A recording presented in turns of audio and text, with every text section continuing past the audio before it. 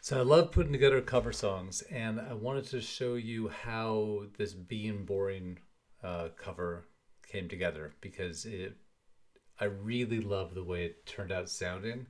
And the whole kind of goal behind this was, it's a song that, like, the original song is so well written and there's so many good chords, but it doesn't feel the way that I hear it in my head. And so I wanted to make it sound more live and more organic, I guess.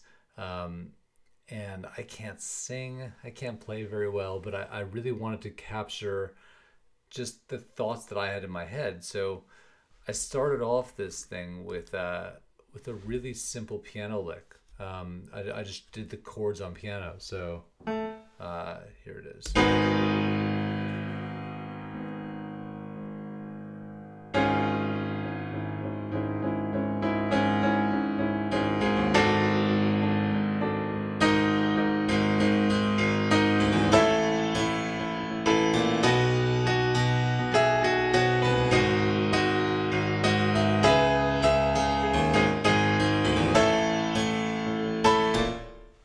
But one problem that I kept finding was that I couldn't get the timing right. I couldn't get that do like it has that really cool it goes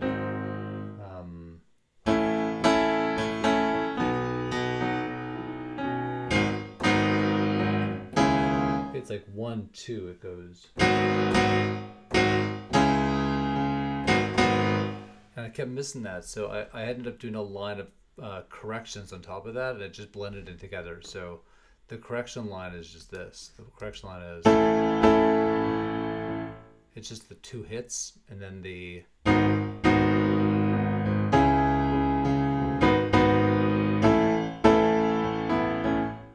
and when you play them all together, it sounds actually pretty fluid.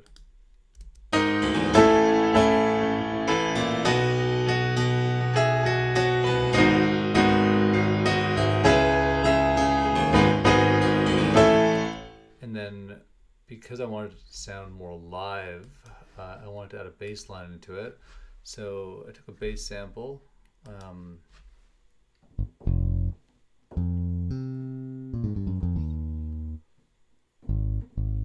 and just played like a nice bass line over it. So bass line was this.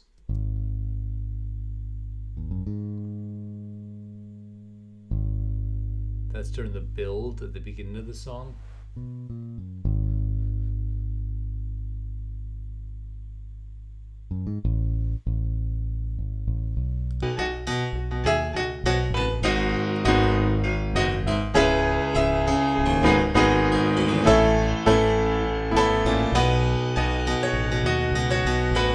So that sounds pretty good, but I wanted it to have more fullness, so I recorded a guitar line as well. And the guitar line was just power chords, and so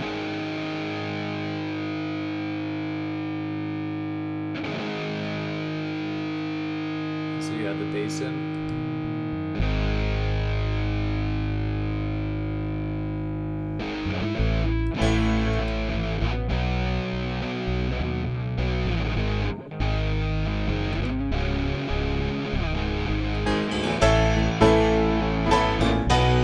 I wanted to space things out, so I put the bass and the guitar a little bit to the left, put the pianos a bit to the right, and I also added in a clav line, because I just like the way clavs sound and I have no idea where to use them, so I felt by putting it in,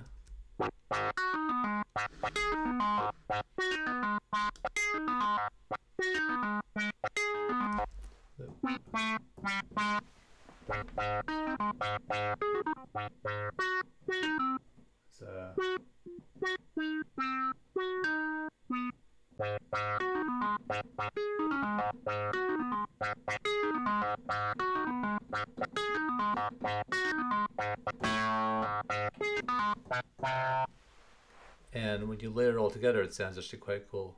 Like, you put the guitar, the bass, the two piano lines and the clav, and then you start getting more of a sound. And the clav's off to the right where the piano is. So you have keys on the right, you have guitars on the left.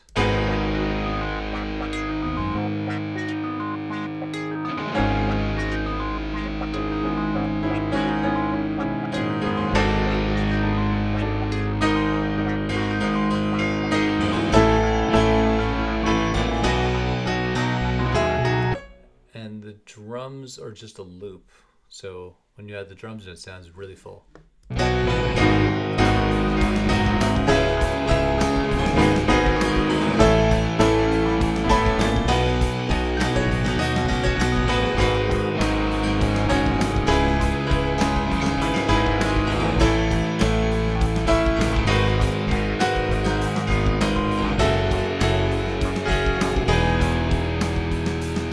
There's one piece also I added in that when I look back at this, I don't like the way it sounds, but for whatever reason, I thought it made sense to yell in the room. So, oh!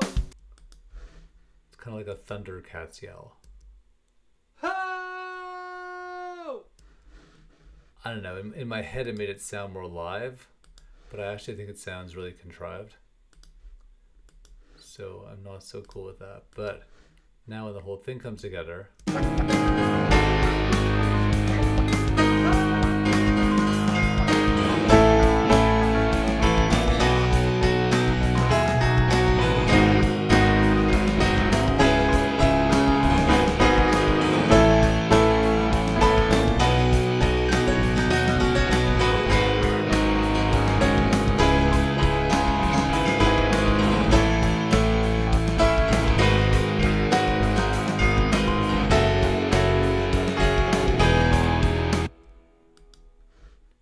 yeah, so that I think actually sounds really nice for an introduction.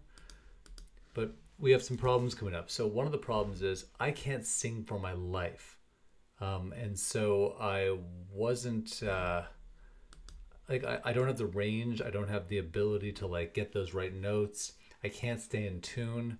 And I don't like using auto-tune. So I wanted to sing in a register that made sense to me and like in a range that worked to my voice in my head. But I also wanted to make it sound a bit more kind of mysterious a bit. So I just kind of ran through the words.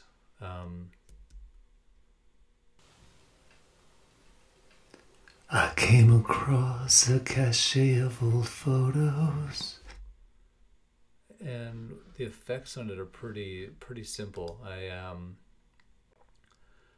did like a very short reverb kind of vocal stage effect, which I think sounds really nice when you put it over music.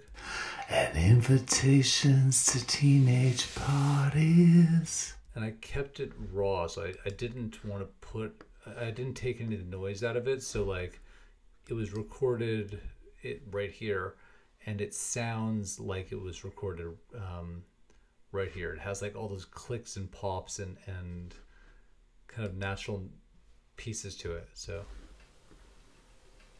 I came across a cache of old photos. And so anytime I do vocals, I always want to layer them up. And so in this case, I put one layer of... I came across a cache of old photos. Again, a little bit, not a little bit, very out of tune, but higher pitched, way off to the right. And a similar track, way off to the left. I came across a cache of old photos. And so when those two come together, they have like a nice kind of cushion. I came across a cache of old photos. When you put it with the lead line, it actually sounds relatively cool. I came across a cache of old photos. Also, it's kind of fun that I didn't know the lyrics, and so it's a cache of old photos, not a cache. But when you read them off like whatever lyric thing I saw on the internet, it ends up I read it as cachet, so that's wrong, but that's kind of cool. And then, so I have this vocal line. I came across a cache of old photos. And I want to keep it a little bit mysterious, so there was a sound that I loved here. It's this Perseverance keys sound. It goes, where is it? It's, I have to hit it there. Yeah.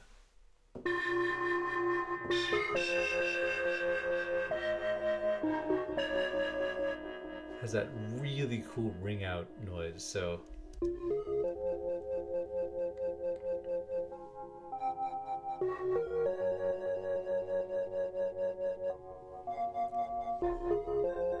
So that, and then layered on top of that is like a plain 2-key organ sound.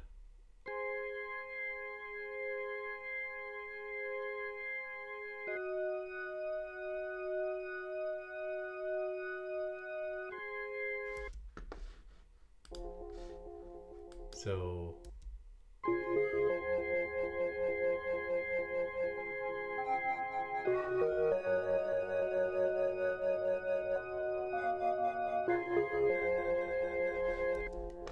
I love the way that sounds. It's like, it's spooky, it's mysterious, it's kind of like you add the bass in, and let's try that again.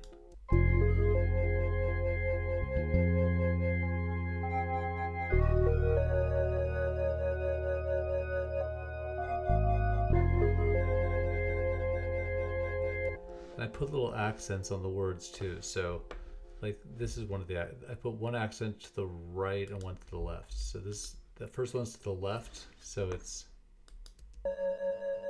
to teenage parties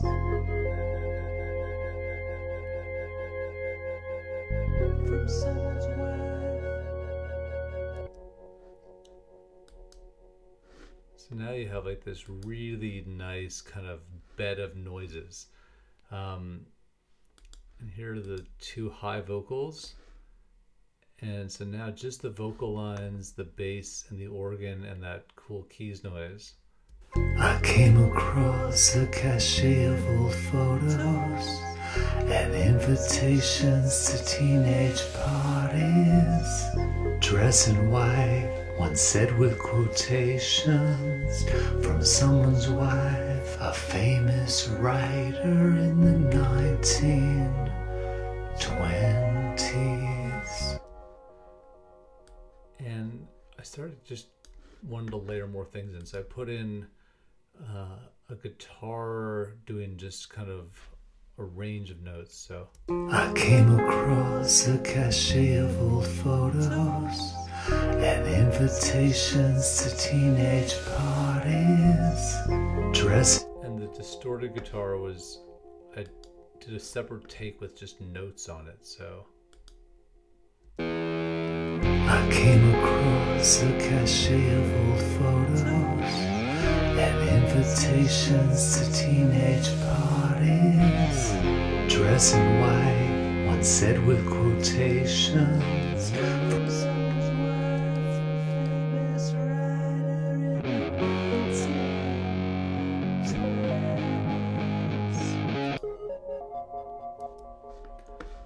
And as the song builds towards the chorus, oh, and also the piano's there too, so you have this really nice kind of range of sounds.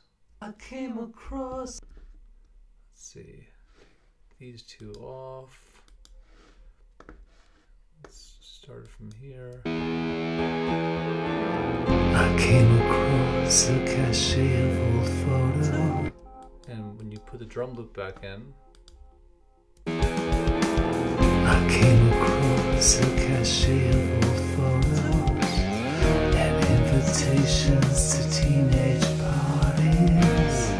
Dress in white, one said with quotations from someone's wife, a famous writer in the 1920s. When you're young, you find inspiration in anyone who's ever gone.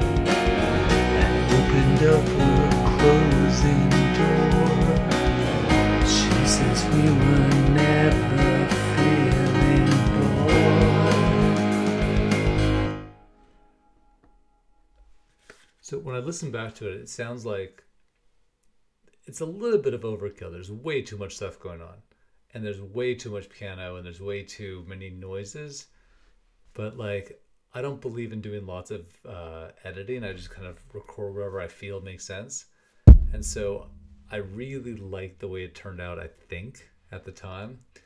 And then when it got to the chorus, though, the chorus has all these, again, layers and layers of vocals. So, but it's different tracks and different kind of noises on them, or different effects on them.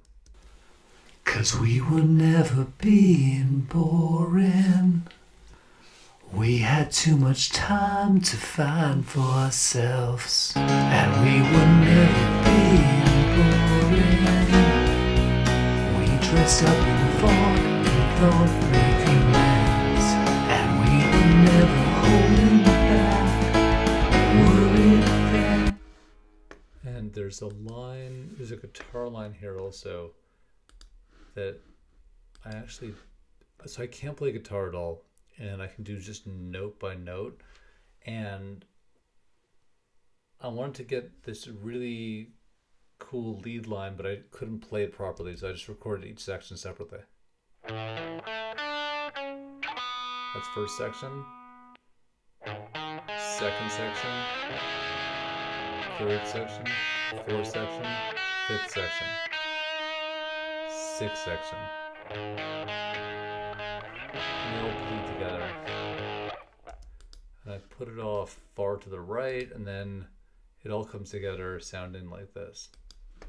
We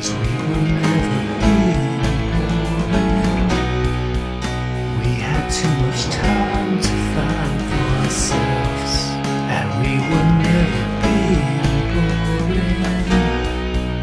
We dressed up and fought and thought making plans, and we were never holding back, worried that time would come to an end.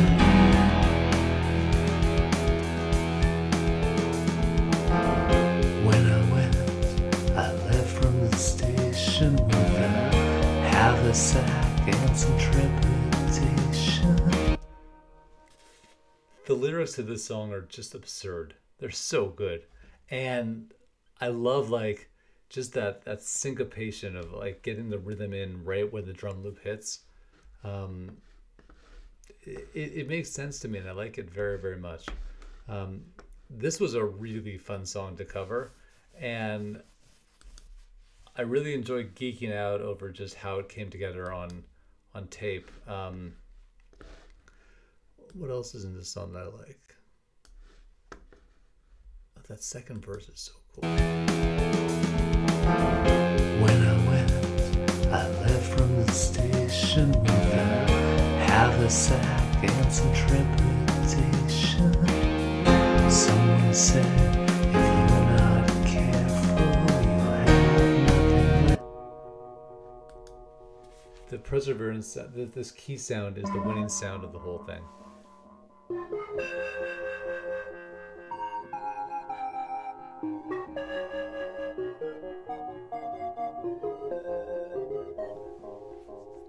So yeah, and that's how that came together. If you like what you're listening to here, cool, thank you. And if you don't, also cool, thank you. See ya.